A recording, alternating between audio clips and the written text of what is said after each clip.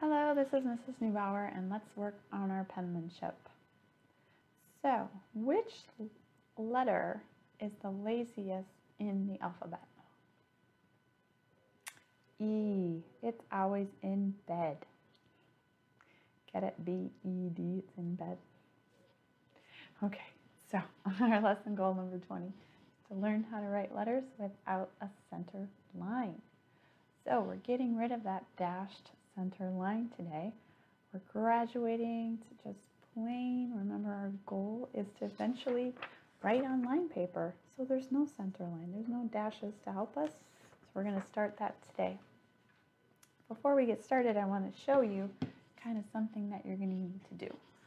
So if you're starting off a sentence with a capital letter, remember that that capital letter usually uses that dashed line when we were practicing. So what you do is, you can see it's a different color pink, you're going to have to imagine, it's an imaginary line. So you're going to have to start your O the same size as the H of your crossbar, or the H is crossbar. Then your next letter is going to be the same as your O. So what you're using is you're using the letter next to it to help. Because really, that line isn't there anymore. I'm going to erase it just to see. So basically, you start your capital, and this would be the dashed line. So your O is going to work on the dashed line, the M and the O, the E and the M. Okay? Same, there's no line, it's gone. Now, if you are just writing a sentence, or maybe just writing an answer to a word, you probably might not capitalize it, like berry. So the same thing with berry. Remember, berry has a circle, and that touches the dashed line. So the E is going to be the same size as that part, the circle of your B, the R and the E, the R and the R. So what you're doing is you're using the letter next to it to continue to write on a nice consistent means the same line. So really we don't have that dashed line anymore, that's imaginary. But you're using the letter on the left of it to help you draw and write the letter on the right. So hopefully that makes sense. We're going to practice. I have lots of practice sheets for us today, and hopefully we can do some together. All right, I'm going to switch cameras. Okay, so hopefully you have, there's a lot for lesson 20. We have 20A is going to be your medium, 20B is your small, and then 20C is your wide rule. So there's plenty of sheets for today. This was probably going to be a 2 or 3 day lesson, so you can spend some time. I'm just going to show you again what I was talking about on my little whiteboard as we write the letters. So just like I always like to do, it's good to trace, because now you're tracing and we don't have any dashed line, and then we will write some words together. So our alphabet theme for this one is vegetables. So vegetables. Okay, so first of all, capital letters are always going to, especially in this, going to go top to bottom. And then remember that your V, the top of your V, is going to match up with that crossbar on your A, because that is your halfway point. The top of the V is going to be the top of your O. The C, remember C goes underneath and then comes up and touches that imaginary dash line. So you're using the top of the A to help with the top of the, that top of the C to help with the top of the A. And the top of the A to help with D. So there's a lot of things going on. This is going to be kind of challenging. The top of the O and the top of the D. I'm sorry, I shouldn't say the top of the D, because that would be the top of the mid part of the D, the circle stroke. Okay, so let's try that without tracing.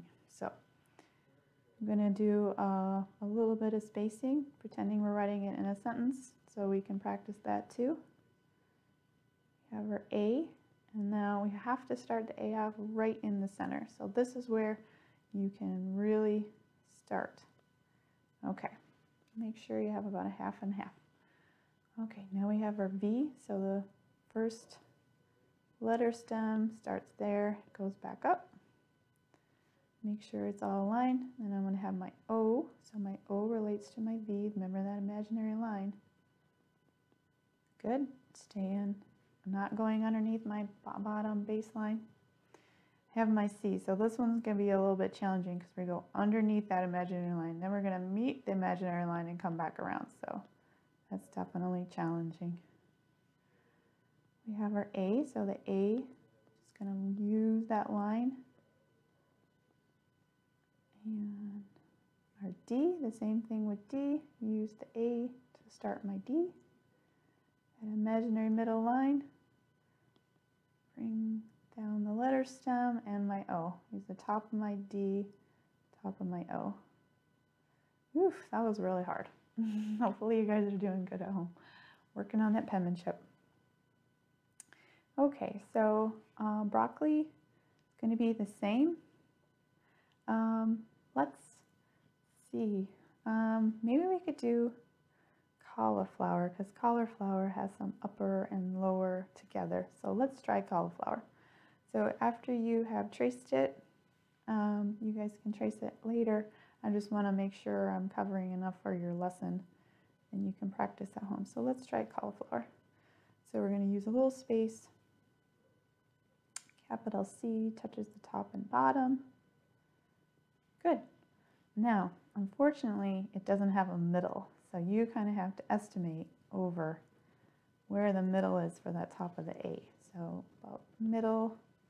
Good. It's okay to do a dot. This is practicing. Getting used to writing with no dash line. It's harder than it looks. Definitely harder than it looks. So you're going to move to the right, using the top for your U. A little utter space there. Good. Now we have our L. Get some water. The L starts at the top and comes back down. Not too bad. And then we have our I. Okay. And it goes in the middle. Okay, so remember for F, sometimes you can start F at the top and come down, or sometimes you can do the crossbar. So in this instance, since I don't have a dash, I'm going to do the crossbar first. But it's up to you. If you're starting off your sentence, you can start off with the curve and then come down. Cauliflower, okay. Another L. It's a little easier to write without lines when you touch the top and bottom, isn't it? Okay, so my top of my O needs to stay with that crossbar. O. Okay, so the top of the W has to be at the top of the O. And hopefully you're understanding what you have to look for. So there's an imaginary line that's following us each time you write a letter. So don't worry about, the R just yet. Just get your E down. Once you get your E down, then you can do your R. Haven't done an R in a while. Remember, R is just that little curve at the top. Good. So this is definitely going to take you a while to do medium line practice A. I gave you plenty to choose from. I have all the vegetables. So this goes through J. We have K, kale through turnip, and the third page is yuchiva. I've never had that, and zucchini. So you can continue to practice without that center line. So this is definitely reaching a whole new level of hardness. Okay, so that's just 20A. Now 20B is the small. Oh, I'm sorry, one more thing. To get more, so this is why it's going to take you a few days. I gave you words spacing too. So we have the quick brown fox jumps over the lazy dog. So you can practice writing words. And actually, you know what? Let's try one, because it's a little more difficult when you don't have that imaginary line next to it. So let's try the First you can trace it, or you can just start writing. If you feel like you don't need to trace anymore, your letters are good, they're not shaky, they're not wobbly, you don't have to continue to trace. It's just there if you need it. All right, so let's do, okay, so remember middle. So H starts under the half, touches the middle, and comes back down. So H is a hard one to start off right away.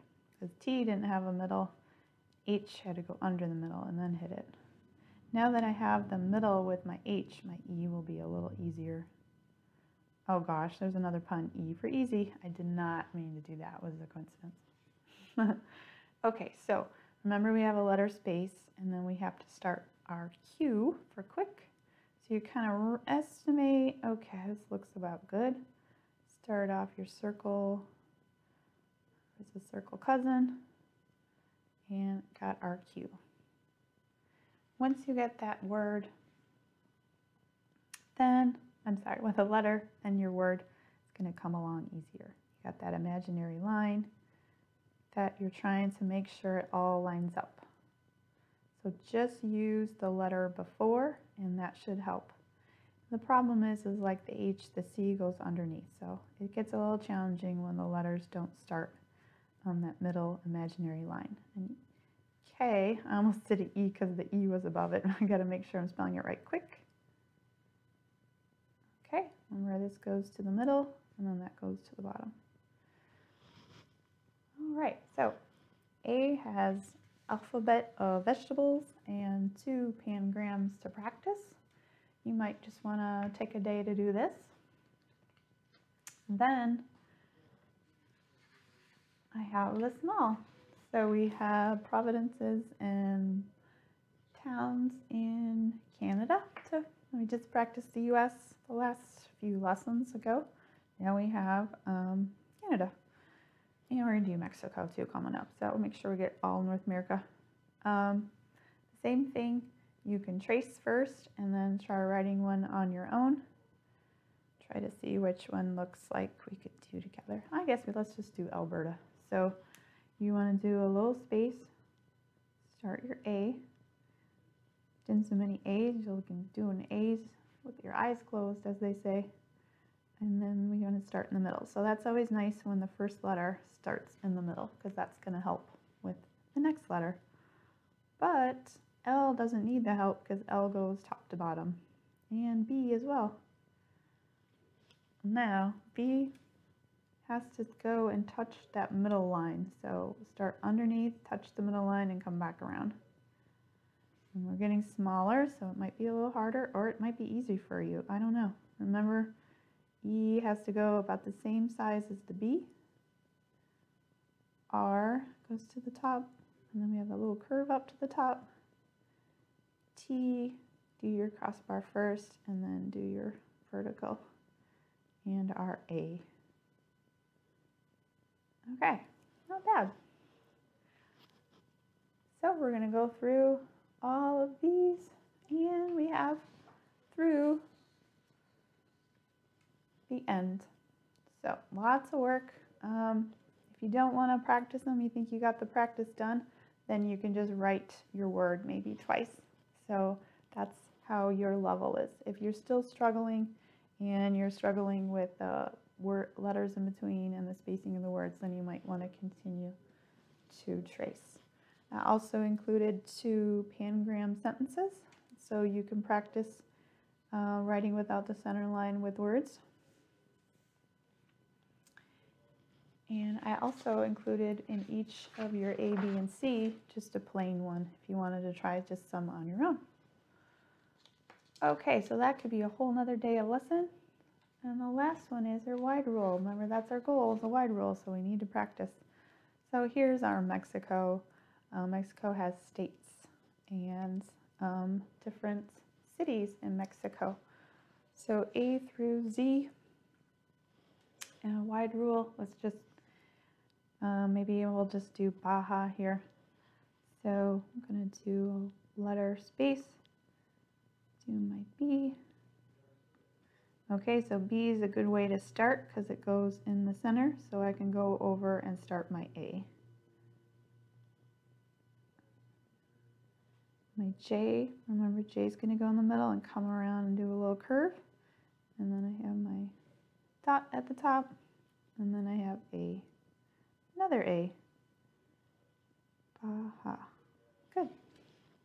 Now the J might have a little bit, might be a little bit too much space, but because of that under, it kind of you can use less space. So the problem is you don't want to touch the A with that J, but let's see if we can get a little closer.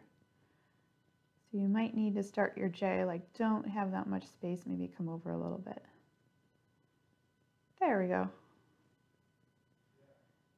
You just don't want to have, we call it white space. You don't want to have a little white space because then it almost looks like it's just space in the words. And once you get used to reading, your mind likes to have like no space in between. Some of these I cannot pronounce, but they are states and countries, I'm sorry, cities in Mexico. Okay. And then the last one, of course, we have some more pangrams for you. And you can practice not only the letter spacing without the center line, but also the word spacing. So this could be a whole nother day for you.